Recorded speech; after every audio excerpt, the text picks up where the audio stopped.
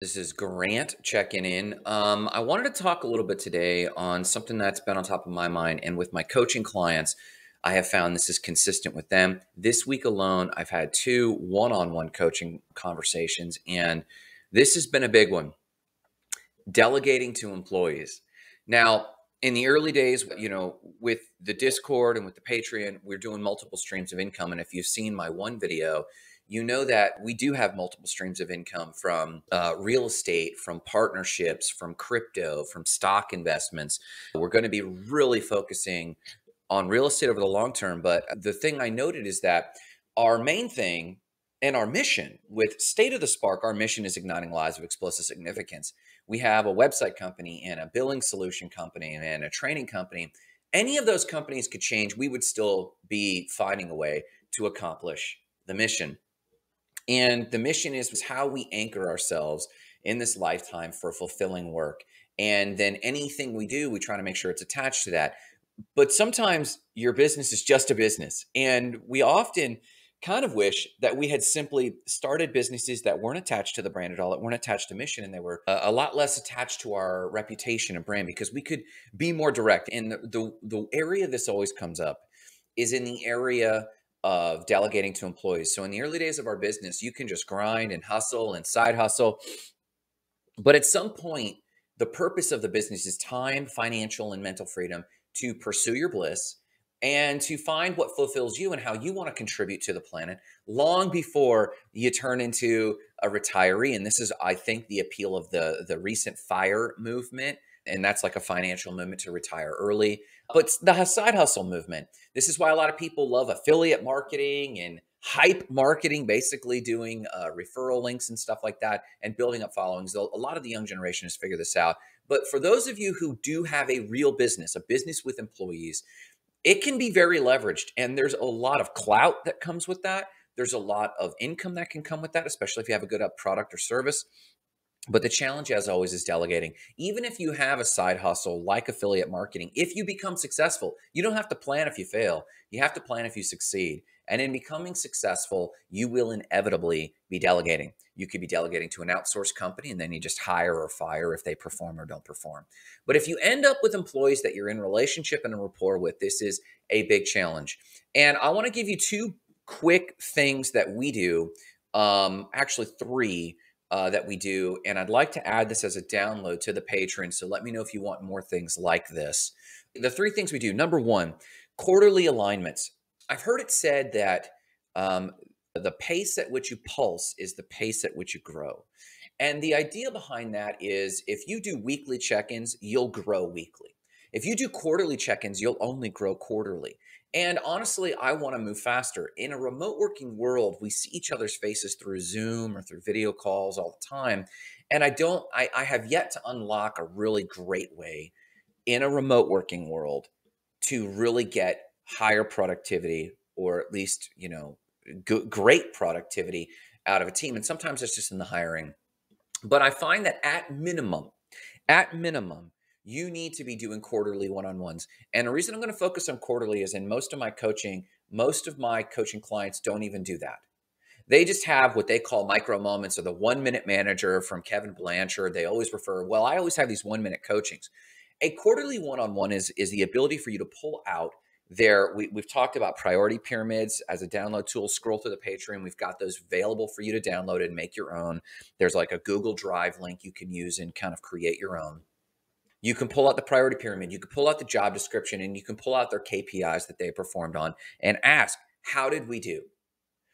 And then you can actually say, hey, listen, your performance is underperforming and for this role. You can always make it about the role too. And we could talk about nuance of that later. We're stumbling on the language that we're using that. We're not making about this, hey, you suck, get out of here. We're not making it about that. We're actually making it about this role requires X and you're not delivering that. So is this role not right for you? Do we need to reconfigure this? What do we need to do to either help you fulfill this role if you want to continue doing this role, or to find another way for you to contribute, or to help you find something else elsewhere that may no longer fit this role? Those conversations are always difficult, but you can't have them at all. If you're doing the 1-minute manager method, we've tried that, it doesn't work. And suddenly you show up And if you do need to fire someone in those scenarios, it just turns into a big, ugly, explosive, hey, you don't need to be here anymore. You're out of here. Well, as Spark citizens, we don't want to treat people like that. Sometimes, again, if you have outsourced companies, that can make it really easy. And I think a lot of young people are gravitating towards things like MLM again, affiliate marketing, link based marketing, because they don't have to deal with these employee issues. And there's an advantage to that. But if you can unlock the skill of managing people, you can be head and shoulders above the rest. So first off, the first tool is this.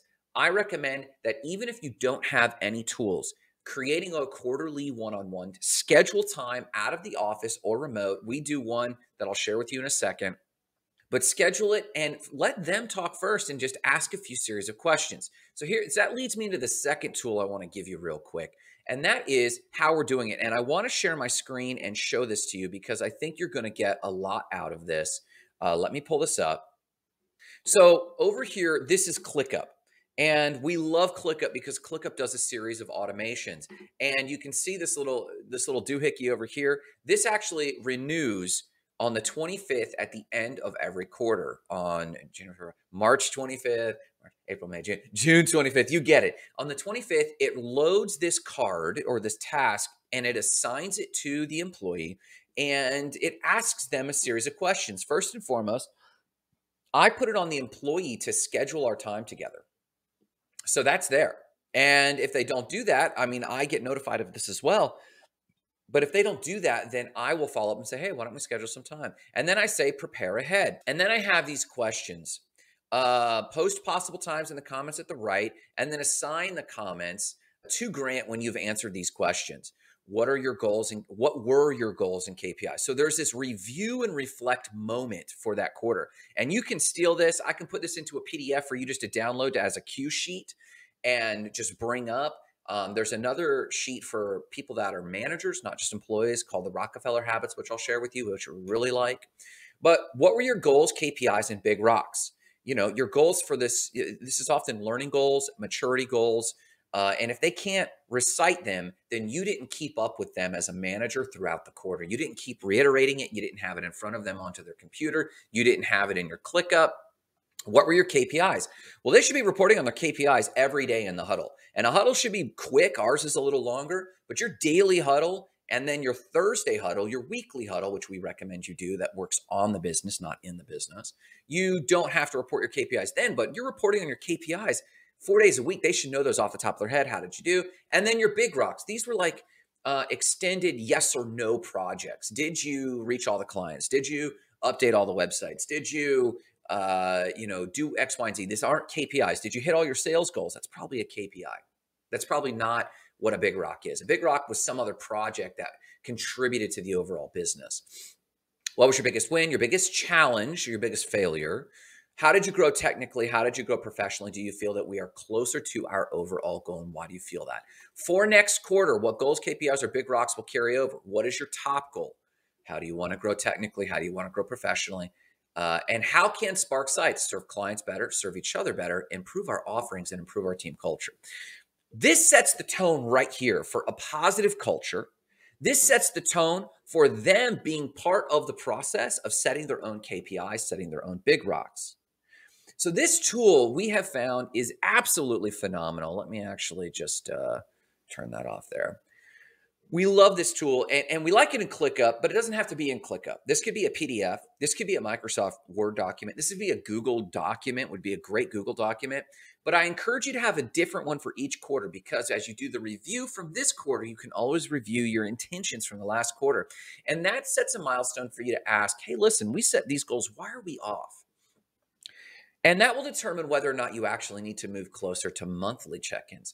And so if the first thing is you've got to do quarterly one-on-one, just put it on the calendar right now with your key employees that are your direct reports, people that directly report to you. Then the second thing to do is to get this sheet, download the sheet. I'll actually put this in the Patreon as a download. Just gift that to you guys. And we'll do it as a Google Sheet so you can duplicate it and rip it and make it your own. You deserve that. I'll give that to you. But then the third thing is this, and this is the third thing I want you to think about. I want you to consider going to bi-weekly check-ins. Now, they won't be this full list. If you're doing this on the quarterly, You should do something close to this biweekly. And this is what we've begun to do. And this is us trying to troubleshoot a remote working world. You see, we've got one employee that we're trying to get up to the next level. And thinking about this employee made me think about all of my employees and realizing in a completely remote working world, we don't have all the micro moments we really need. So we created Mugs and Meet. We have coffee and we do Google Meet. And I just start with asking, how are you? How are things going? What are your challenges? And I listen. I make sure I listen. It's only about a half an hour long, but I'm telling you, for a half an hour every 2 weeks, for you to get realigned with your employee and then have a moment to say, I don't know if this is a fit for you right now. Well, the role needs X and we just don't see that happening. And what's going on? What are some of the resistances? Can we bring more training? Can we bring more tools? Or do we need to find another place for you in the organization? Or do we need to find another place for you out of the organization and help you make that transition? It allows you to be empathetic. It allows you to connect, give them every opportunity. But here's the thing. We've had employees in the past that stayed with us a year and a half too long. They had a bad attitude. I would meet with them all the time. In fact, pace of meeting wasn't the problem. I didn't have the language necessary to say, listen, we've asked these questions, but unemotionally, we need to move you out. I heard someone say recently, bad employees will never quit. And I said, why is that? They said, bad employees will never quit because a bad employee thinks that they've worked the system. They think they've manipulated you. And if you are too friendly and too kind, which we always err on at State of the Spark, we always believe we can co-elevate people, but we've got to have a mechanism to give everyone an opportunity sooner than later to modify your team to achieve the goals. Because listen, if I keep subjecting the mission of State of the Spark, igniting lives of explosive significance, if I keep subjecting that to our lowest common denominator, our lowest performer, it's going to be horrible. But if I have a reputation for just blowing people up and firing them immediately, that also ruins the mission. So I don't want to ruin the mission. I want to take things to the next level. I want to be a great employer, but I also want to make sure that I'm helping people realize whether or not they're a fit or whether or not they're performing well, to give them an opportunity to elevate themselves, to step up to the plate or to move on. Now, I know in this video, this sounds clean, but this really weighs on my heart and it really is not easy to do. So several quick summary. Number one, do a quarterly one-on-one. Schedule it right now. It's at the turn of a quarter right now. It's a few weeks into the quarter, no problem. Get it on the calendar. Follow it with your employees and say, hey, I want to set this intentionality of meeting with you quarterly. The first thing you do is set next quarter's meeting now. Get it on the calendar now. But in this meeting, ask these questions. You can rip these questions. Again, I'll post them for you. You can just copy and paste them. You can copy the Google Drive link or download the PDF. And then the next thing you need to decide is, do I need to meet more frequently than quarterly? Maybe just go to monthly if biweekly is too much. Or if you're trying to get an aggressive growth, you need to meet weekly. It's called the mastermind, and that weekly thing needs to hum in a one-on-one. Now, we have a weekly team meeting on Thursdays. We can cover that later. We basically work on the business with ways to 1% improve the company. We meet daily on the huddle, and that's just alignment. Huddle should be quick and easy. How are you doing? What's up? Where are you stuck? What's going on? And it is a huge way to pulse in the company, make sure we're staying on top of things. But I hope this is helpful. Quarterly meetings, use this outline.